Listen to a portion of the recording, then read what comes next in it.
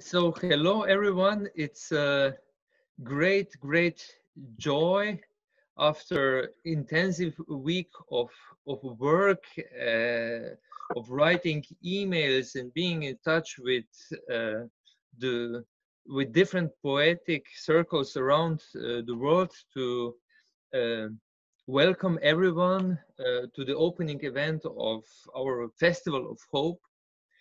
This is Versopolis. It's a platform of international poetry festivals from all around Europe, supported by the European Union. We are close to be 30 festivals who collaborate at Versopolis. What happened to us happened to many more poetry festivals and other culture organizers around the world. Namely that events got cancelled or postponed, that organizers are facing big trouble and big uncertainty whether their programs will go on next year or they will have to shut down. Of course, facing the pandemic, the global pandemic, these are perhaps right at this moment less important questions. On the other hand, we believe that through culture, through the power of the spoken and the written word, through poetry, we can steer hope, and there is nothing more needed than hope, I think, in this moment.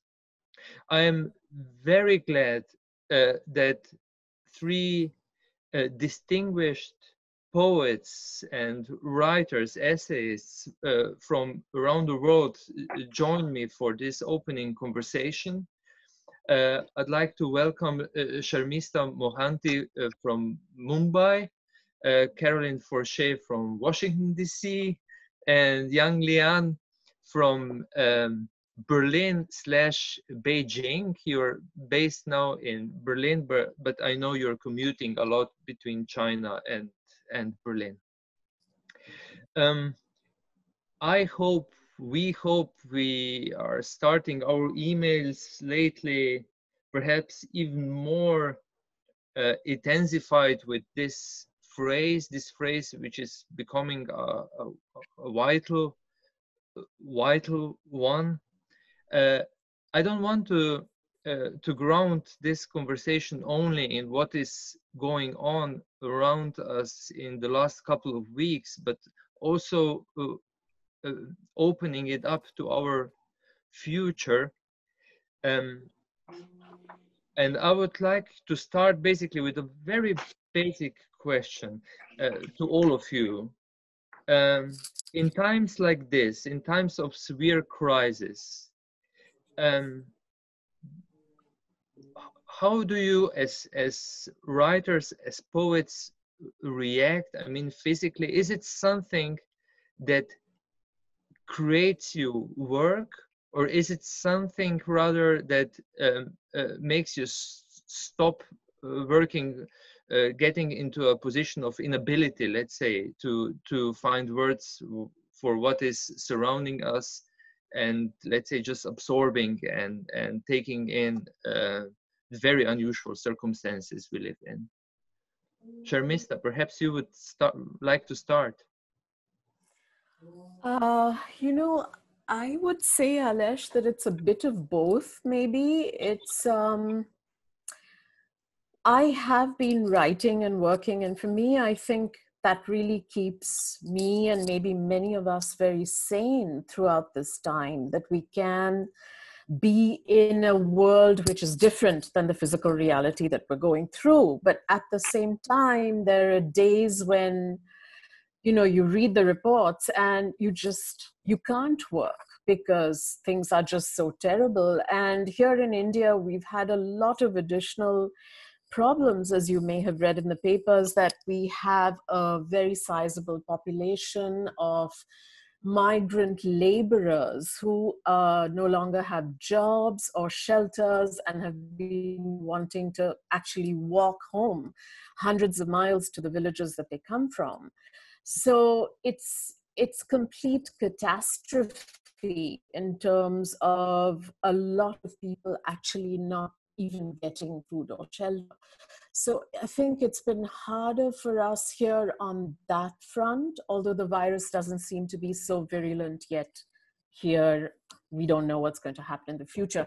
But yeah, to answer your question, I think it's a bit of both. That's what I would say. Carolyn, you shaped or you coined the phrase poetry of witness. Do you feel yourself in a position of being a witness of something now, or is it something basically that makes you just stay without words? About me? No, Carolyn. Carolyn, please. I would say that the poetry of witness was a way of reading poems written in the aftermath of extremity. And that extremity was collectively born or inflicted by the state.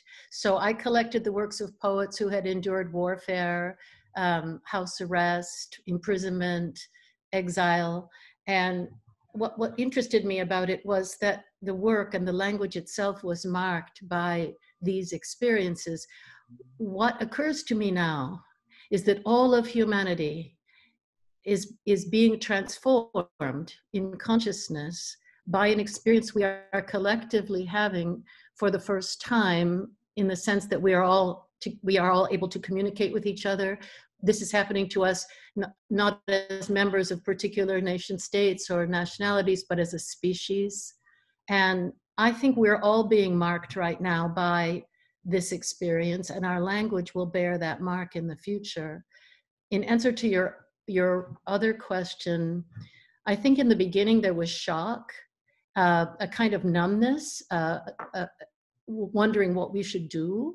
And then there was a strange, I experienced a kind of distraction, a kind of, sometimes I would sleep at odd hours, have strange dreams. I found out other people were doing the same thing. Other people were having these dreams, other people's sleep had been disrupted. And we were, for the first time, even though we were all collectively experiencing the same thing, we are all isolated, away from each other. We're deprived of presence.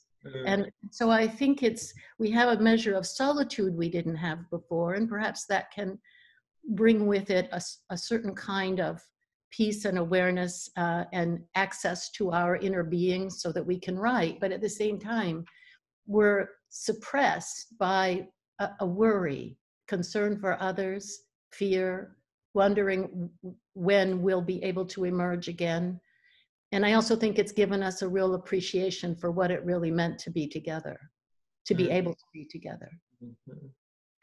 I see, just to reply a bit, I see it also from the organizers' point of view, of the many organizers of literary events, how much they truly miss what they've been doing for a number of years, and how much hope they put basically in now new forms that develop all over the world, basically in the net, although we all know this cannot be a true substitute, not on the long run, for what we shared before.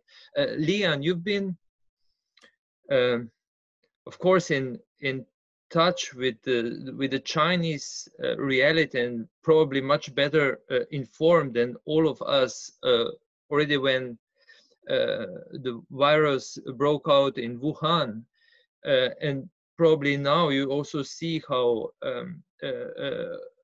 already the aftermath of the times of the virus, which is being quite controlled in China. Did this make you write or react in any way?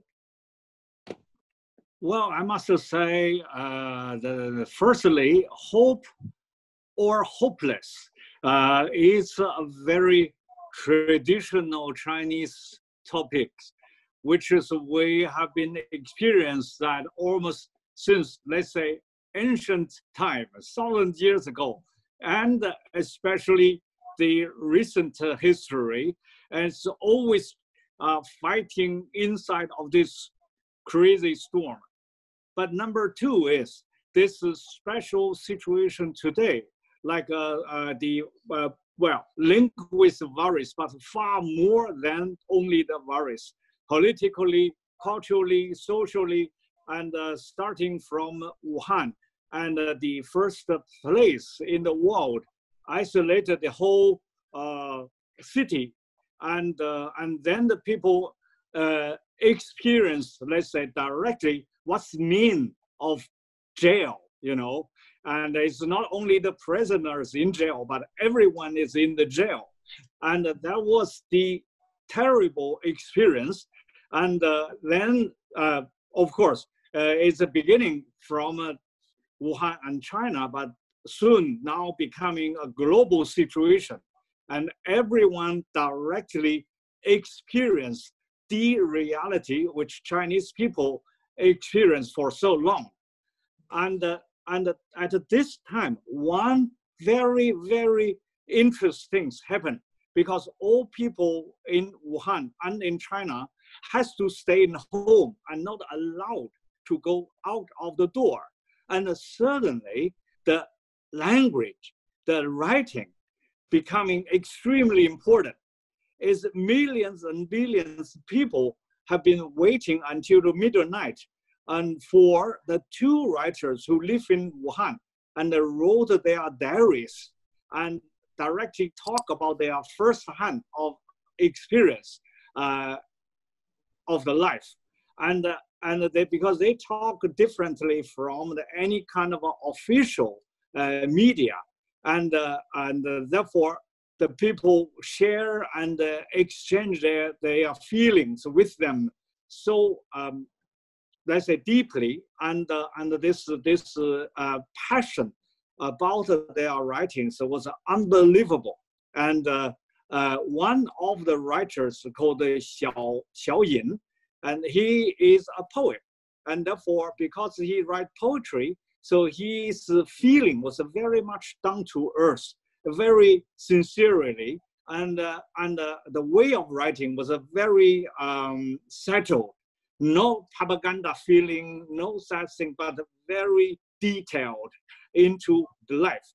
And that's, I have to say, it's almost like a poetry, but in the prose form. After sometimes in start from the February, our magazine, Survivors Poetry magazine, published the last issue, especially focused at the virus. And I, as the chief editor, I especially recommended Xiao Yin's poems as a poet, and therefore to show how the poetry actually led his prose writing. And now huge number of the poetry and the prose and essays been created based on the trouble. And also we see how this trouble now becoming a global situation, and how the world in a very dark way, but united together directly with this situation. So I'm sure the hope is actually came out from this hopeless situation. That's a very good point that you're making. We called our Festival of Hope just because of that reason, since we truly believe that poetry and artistic expression does matter even more in times of severe crisis. We are, I think, probably globally in a very strange situation due to the pandemic. Much less books are being produced as normally.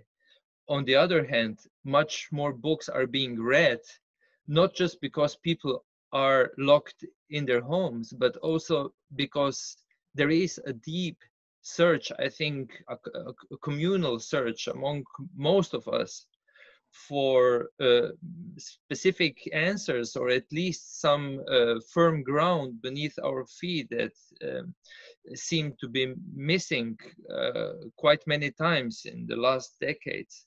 So if we write, if we react, is in times like this, is it connected, at least for you in your own, let's say, philosophy of writing, is it connected with a gesture of hope? I mean, when we speak about hope, we usually, at least in Europe, we connect it to the Greek myths, to Pandora, to the jar out of which all the bad stuff was released among humans, also illnesses. But then the jar was closed, sealed again, and hope stayed at the bottom. Is it basically what you personally feel as something you would like to reach out in this moment, or you would say perhaps that it's rather an act of resistance if you find yourself in the position to be creative these days? Well, I myself just wrote one poem linked with this very situation, and within the poem there is one question, a little bit philosophically. What is death? Is death cut us off or linked us together? And that is a very, let's say, extreme question about our situation now. And I think that's really the point of this situation today, because well, we talked about the poetry festival as well, because we all have been so many festivals. But let's say for all those poetry festivals, they have one darker side, which is normally our so-called professional poets are there, and some audience who love poetry are there, but nothing to do with most of other people. But what's the poetry today to me is the poetry is happening in everyone's life and mind.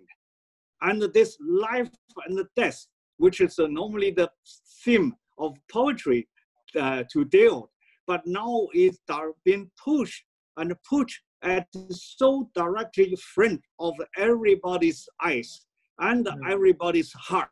And what do you feel and think about that? I think when the human being, everybody has to thinking her or his situation like this, and they give a great ground of poetry to grow. And I think that's what the important thing, maybe we could call hope. Mm-hmm. Carolyn, what would you say? Is it an act of hope, poetry these days?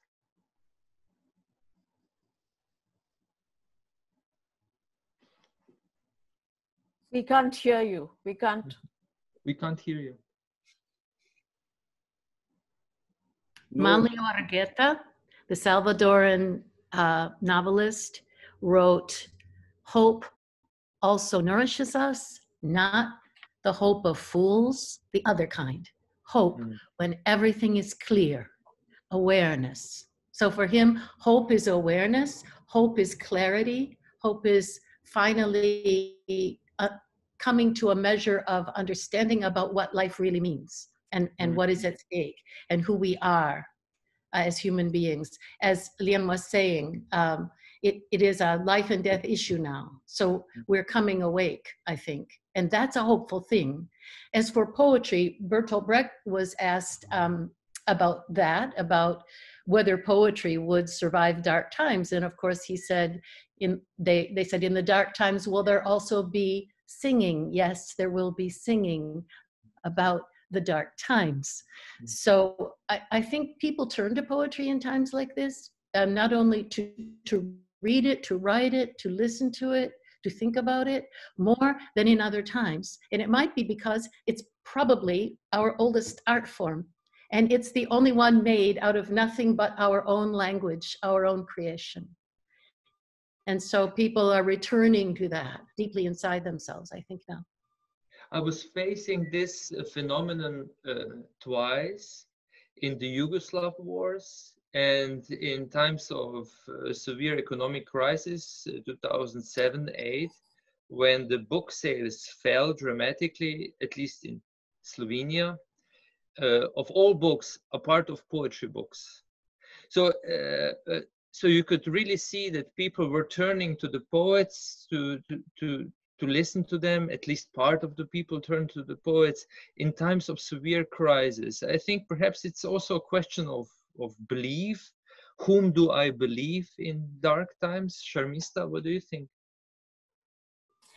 I don't know. I would first like to say that that's, you know, it's very beautiful what Lian said, because I hadn't thought of it like that, that actually humanity seems to have come together because of a force of darkness rather than a force of light. I mean, force of light hasn't seemed to be able to have brought us together, but this has. And that is quite an amazing thing to me. As far as the role of poetry, Aleš, and hope, I think, you know, what Carolyn is saying, I agree with it. I think that I would add something a little more to it, which is that we, as poets, as, you know, human beings, must also think about how we've treated the world. And we must also think about other ways of approaching life. You know, not just, you know, to me, hope is in a way to become more lean, you know, less kind of a centripetal force, so to speak, rather than a centrifugal force that we seem to be living by, to do less, not more, and to step back and maybe make a less homogenized world, which, you know, in a way, poetry is directly related to. Right now, we have a world which is, you know, even the most traditional, older, past-driven places, you know, kind of define themselves in relation to the centers of the world and to centers of power, to globalization, you know. And I think that people need to step back from that, to look at the fact that each culture has its own understanding of what knowledge is. Knowledge is not just science, it's not just textual. I mean, as you know, in India, we have a vast array of other knowledge systems which somehow are still alive. So in each culture, at least, I suppose in non-Western cultures, those things are alive. And I think that poetry, in those cultures at least, needs to draw from that, is drawing from that. And the world does need to look at reaching out to things which are not supposedly also universal. I think there is a great ambivalence in our feelings right now. On one hand, we see this unifying force that, as Carolyn put it so beautifully, really connects us, creates a community, a global community in a way that nothing did before, ever before in human history. On the other hand, there is great fear of the future. And there are so many personal and other theories what will happen tomorrow with this communal experience, how we're going to treat it. And what we try to do also with the festival that will start basically tomorrow is to make a small gesture to say, look how much beauty, how much creativity, and how much seeking for truth and for the right thing there is out there. You have just to have a glimpse into this vast universe, whether be it through the net or in any other way. Before we started this conversation, I was asking you if you could prepare each of you a text, a poem of yours to be read, because I think that's also what a big majority of our viewers and listeners is here for, to hear your work, to be read in presence. Please, who would like to start? Sharmistha, would you like to start, please? Sure. Bring us near, nearer, not further far. Take us close, closer.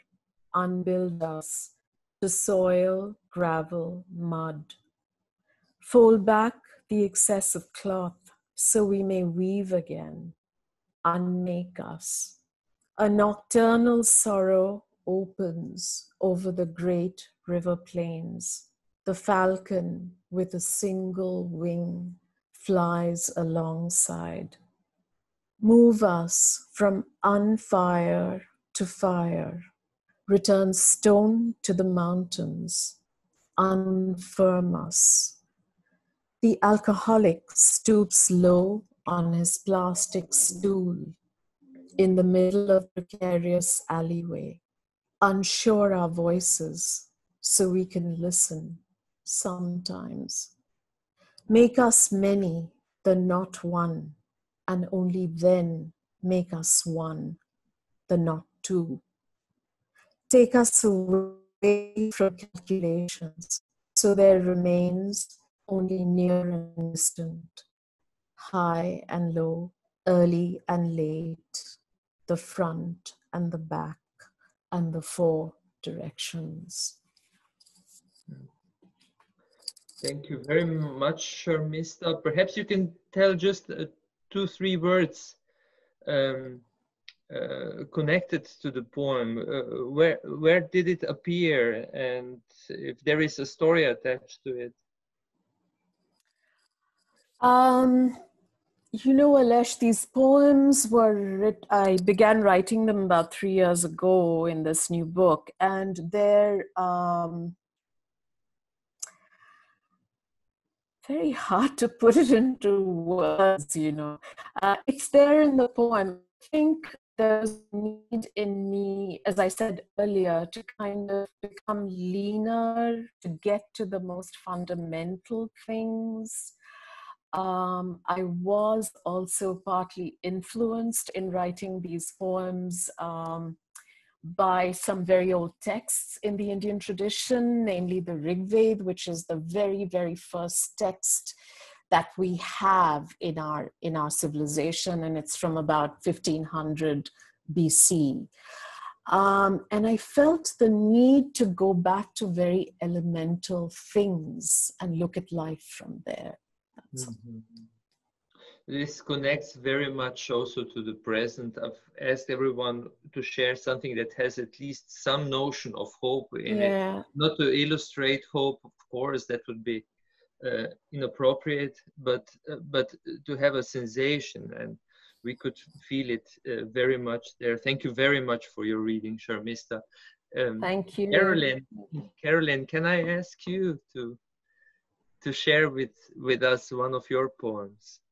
Yes, this poem, I'll tell you the history of it after I read it, but it's called What Comes, and it begins with an epigraph by the French resistance poet René Char.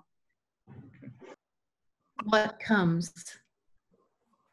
I brought from despair a basket so small, my love, that it might have been woven of willow. René Char. To speak is not yet to have spoken, the not yet of a white realm of nothing left, neither for itself nor another, a no longer already there, along with the arrival of what has been, light and the reverse of light, terror as walking blind along the breaking sea, body in whom I lived, the not yet of death, darkening what it briefly illuminates, an unknown place as between languages, back and forth, breath to breath. As a calm in the surround rises, fireflies in lindens, an ache of pine, you have yourself within you. yourself, you have her, and there is nothing that cannot be seen. Open then to the coming of what comes. Thank you. The poem was written at a time when I was having chemotherapy, and at a time when I didn't know whether I would live or not. And it was, in a sense, a poem to reassure myself. And so I chose it to read today because in some ways, I think we're all experiencing a glimmer of that feeling. So I wanted to reassure us. Beautiful. It's very beautiful. Listening to it, I had to think about the melting cynicism that's in the world, especially in the arts world. We are surrounded usually by cynicism, by very sharp irony that has very often a main goal not to disclose but to destroy. And of course now, since everyone is in one's jail, one's isolation, one's solitude, there is much less reason to be cynical, but to be very much open to very basic questions. And this gives back power to poetry very often. I know of people who haven't read poetry for decades probably. They are reading poetry and listening to poets now, and I hope they will keep on doing. Lian, could we have your poem, please?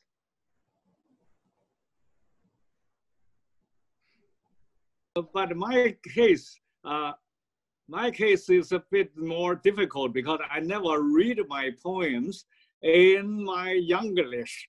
I mean, because it's so difficult to read the musically out of the same poems different from my own tongue. So I will read this poem in my Chinese, but may I just introduce a little bit. This poem is titled Sunflower Seeds, Lines of Negation, and dedicated to the Chinese artist Ai Weiwei. And because he is a Chinese artist, but he's also doing something socially and politically. And once he had been put into jail because he went to checking why so many school buildings was clogged in Sichuan, and more than 5,000 kids was killed. And but he got the trouble with the local authorities, and then he was being put in the jail. And then the poem was written when he was in jail, because the title was based on an installation that he made. It's called Sunflower Seeds. There were 150 tons of sunflower seeds, but all made by the porcelain and hand painted. And that's like a huge installation. And this poem actually is turned himself as one of the sunflower seeds and speak out. And all poems, every sentence in the form of negation until the very last line, refusing to let the poem sink into that indifferent beauty. That means I hope poetry keeping the soul and warm blood within the self. And I learned from all the poets, which is the life experience. Everything we experience actually lead us to understand of the writing, and whatever big or small things. So in that case, I think we are in the way of thinking of poetry, we are so close and exactly the same, almost. So I'll read a poem. I hope you will get the translation later from our program. Yeah. 一粒葵花籽的否定句，致爱未未。不能想象，这辞质的江水中，曾泊着杜甫的扁舟。我不认识月光，只看见诗句的皎洁在一行行衰减，至无人，至象征。谈论一切，又回避一切。我不是象征，死在一粒葵花籽硬壳下的太阳，也不是孩子们雪白坍塌的肉，并没有消失。一条破晓的地平线，不可能忘了那阵疼。骨头被玻璃切开时，像玻璃，来不及叫喊，才不得不在每天的曙光中叫喊。一场地震不会停止，一种窒息不在死后，种植到天边的栅栏靠着更难堪的沉默。因此，我不怕年轻女警察审视我的裸体，她被烧制成形，和你的并无区别。不知道别的罪，除了10000次加深自己的罪。不落进泥土，只落进流不动的江水中。不在乎石头含着的金黄，得继续含着，像滴杜甫的老泪。不让这首诗沉沦为冷漠死寂的美。That's a poem. Thank you very much, dear Lian. Thank you very much. We will subtitle it so all the viewers will also be able to understand it. I also wrote a very short poem in Slovenian. I'll read it to all of you. There is no special story behind it. It's from a rather old book now already, but I'm struggling between moments of great hope and anticipation and the feeling that I'm here, I have to do something now, something not for me, for the community, for all the people I feel connected to, and I got so much, and I would love to return it in those days even more than before. And then there is this other side of me who is speaking perhaps this kind of thoughts. Človek je senca, ki jo črka meče. Črka gre vse posod, senca ne zapusti votline. A person is a shadow thrown by a letter. The letter goes everywhere. The shadow doesn't leave the cave. A bit of philosophical, let's say, small thought. Besides of asking you to prepare a poem, I kindly ask you also to prepare excerpts or short poems written by others, or ideas, thoughts on the theme of hope. And to conclude our session, our opening session of the Festival of Hope, I'd like to ask you perhaps to read one or two of those and to comment a bit, to explain what made you choosing just these ideas and how do you feel connected in any way with them. Lian, would you start? Well, actually, I have two choices, and well, one from ancient Chinese in the Tang Dynasty. It's also a very famous poet called Bai Ju Yi, and he has one poem which titled in English is "Saying Goodbye Among the Grasses on the Ancient Plain."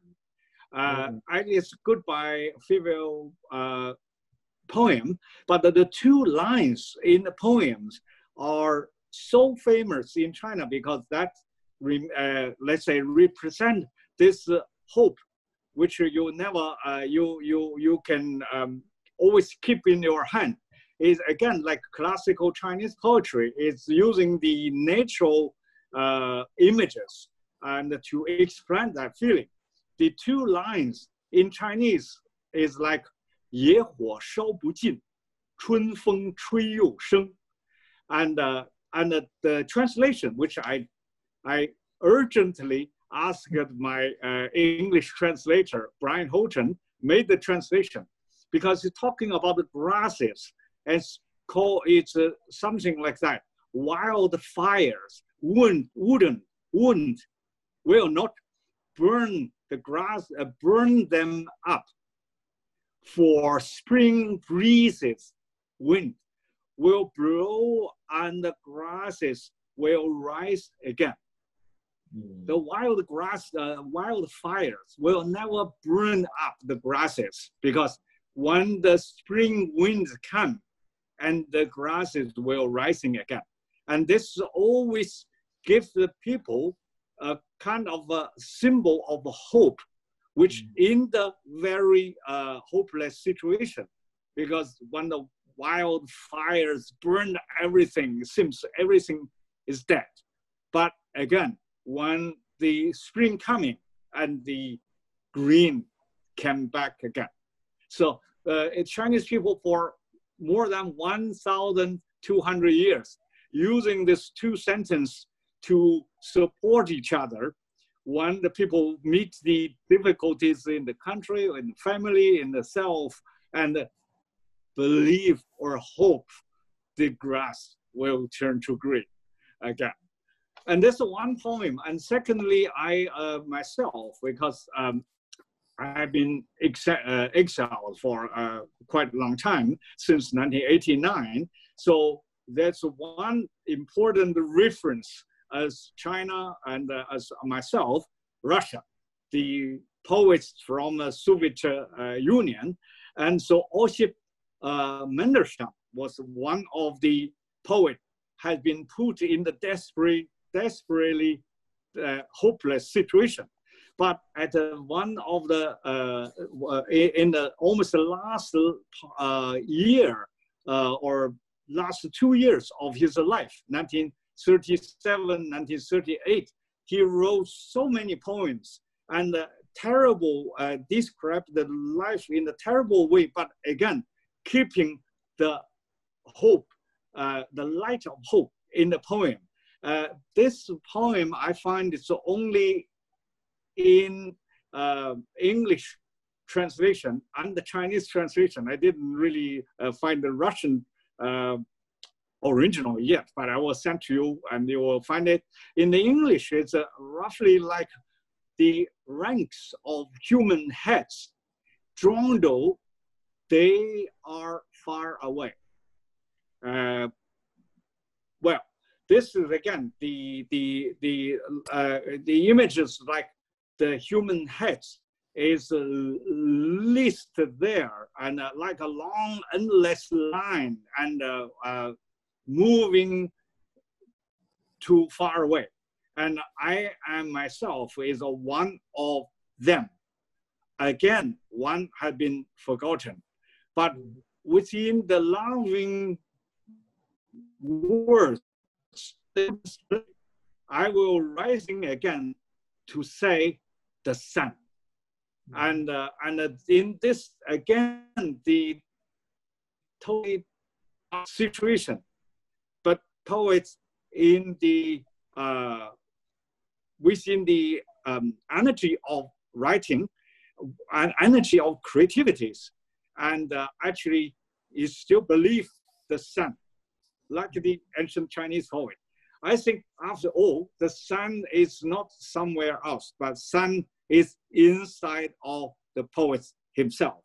And yeah, I think that's the nice point for all of us. Thank you very much, Lian. Thank you to Berlin to share share these wonderful poems and thoughts with us. Sharmistha, what did you pick? Aleš, I have two very brief poems. One is Falling to Hope, and it's just about poetry. So I just quickly read you both. One is, the first one is from a 12th century poet called Basavanna, and this is a translation from the Indian language Kannada. The rich will make temples for Shiva.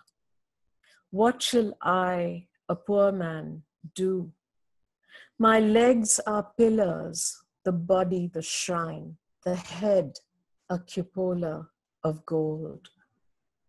Listen, O Lord of the meeting rivers. Things standing shall fall, the moving ever shall stay.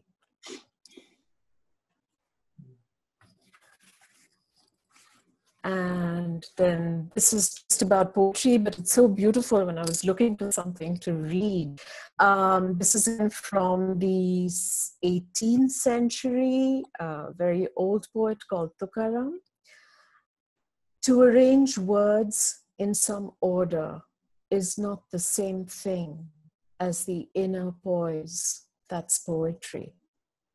The truth of poetry is the truth of being. It's an experience of truth. No ornaments survive a crucible. Fire reveals only molten gold. We are here to reveal. We do not waste words. This is absolutely beautiful, Sharmistha. Thank you. I know I did. Two of my favorite poems, actually. Thank you very much for sharing this and also your thoughts from Mumbai. Carolyn. I'd like to share a poem I have from memory. And like Lian, I chose someone from the former Soviet Union, the great poet Anna Akhmatova. Oh. I've always been inspired by the preface to her poem Requiem, because it speaks to the possibility of poetry, especially in times as challenging as hers were and as ours are now. She's speaking in this poem about the experience of trying to bring provisions to her son who was in prison. And so the poem is, in the terrible years of the Yesov terror, I spent 17 months waiting in line outside a prison in Leningrad. One day, somebody recognized me.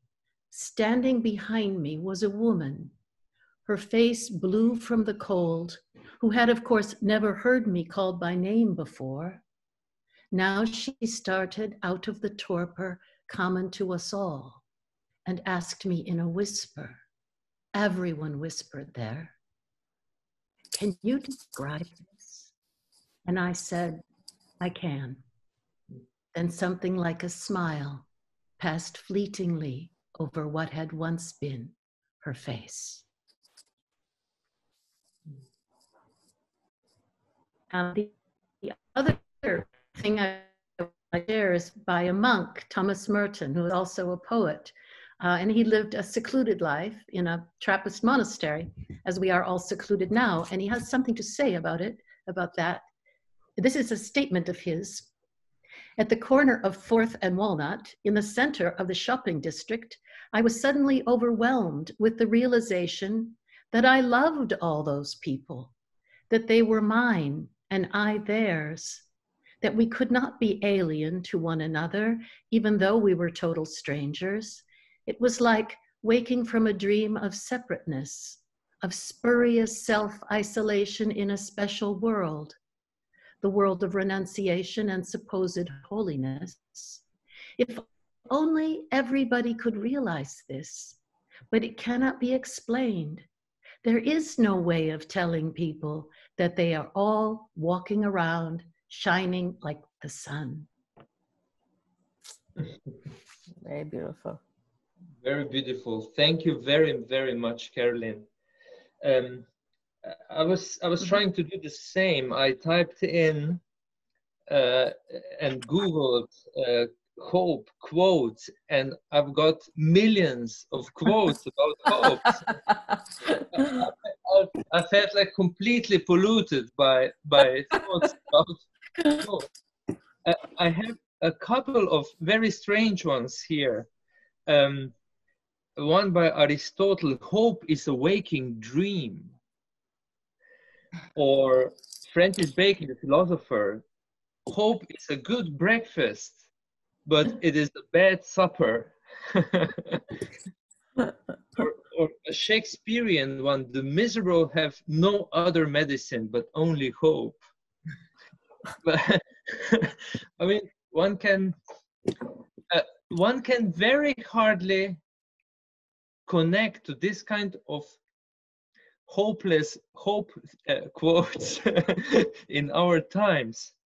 Where I really can connect is at least for me, and many probably also of you all know it, and many of our viewers will know it, is for me the ultimate hope poem by Emily Dickinson, who was leading a very secluded life, the way we are secluded, and this seclusion is also now, and this seclusion also made our conversation tonight possible. And I'd like to thank you from all my heart for joining and for sharing your wonderful work and your very intriguing ideas with us, celebrating hope, and I hope a much more brighter future for everyone.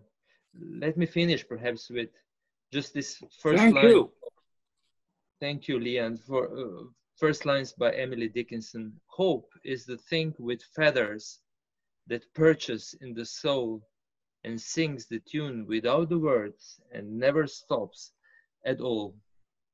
Thank you one more time, and stay with us in the next week and what will follow after. There are over 50 international poetry festivals from around the world and other literary institutions that have joined our efforts to say that poetry is hope and there is hope.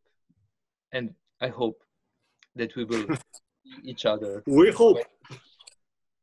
All the best. Thank you. Thank you, Aleš. Thank you. Bye-bye. Thank you, Carolyn. Bye. Thank you, Sharmistha.